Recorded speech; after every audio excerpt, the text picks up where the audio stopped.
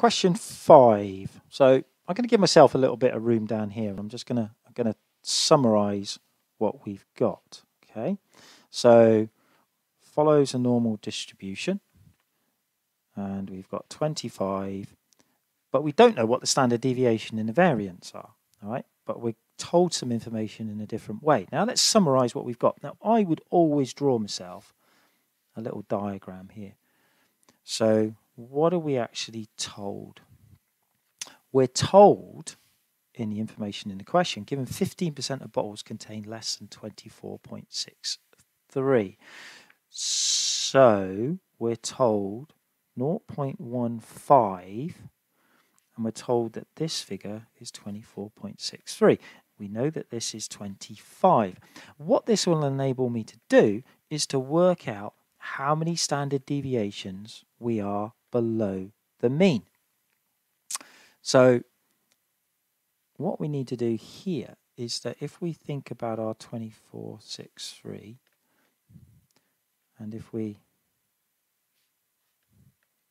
take away our 25, so actually just thinking about the gap involved, divided by the standard deviation.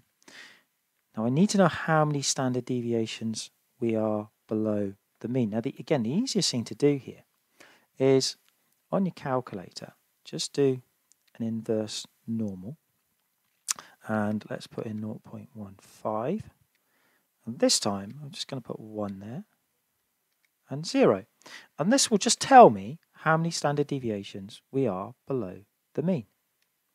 So if I press equals, and there we go. All right, so I need that figure there to be minus 1.0364. Okay, so that's just using my calculator. From here, I can now work out how many standard deviation, what the standard deviation value is, multiplied both sides. Okay, it's a nice simple bit of maths there.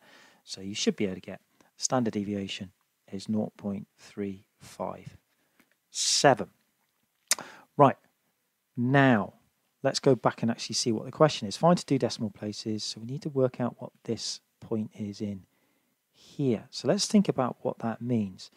So it's asking me to go from here, so that's 0.15 over there. So if I plus 0.45, that's going to be about there. So it's telling me, so I know this is 0.45 in there. I need to work out what that point is just over there. Right? That's what the question is really asking. So in order to do that, 0.15 plus 0.45, wait a minute, that's 0.6, isn't it? Maybe just draw another little diagram just to help you. Okay, so I want that lot to be 0.6. I know what this, I know what the mean is. Okay, that's there, and we've just worked out our standard deviation. And if I just plug those into my calculator, okay, so that's going to give me 25.094K. All right, so all you got to do is just got to plug that information in. All right, so we've worked out what K is, right? So now let's have a look at part B. So let's have a little think about what we've been just told on part B. So a random sample of 200 bottles is taken.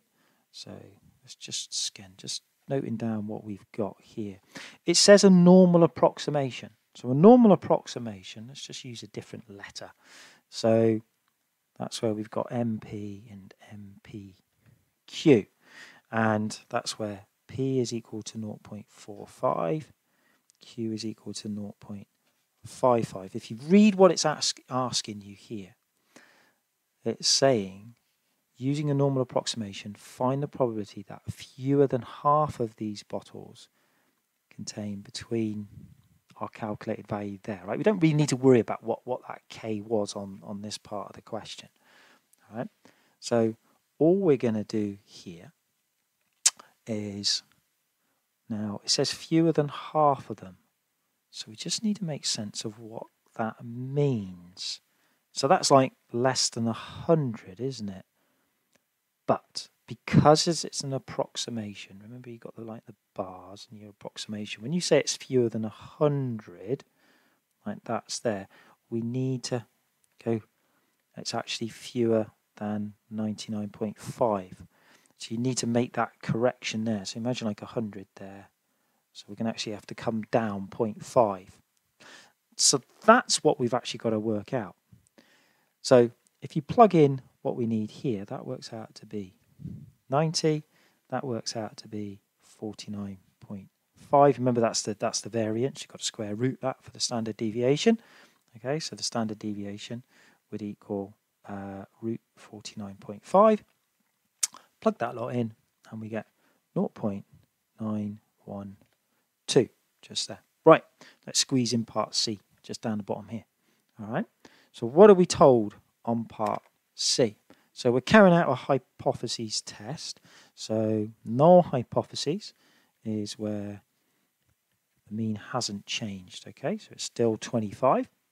And the alternative is it's less than 25. So we write that information down first of all.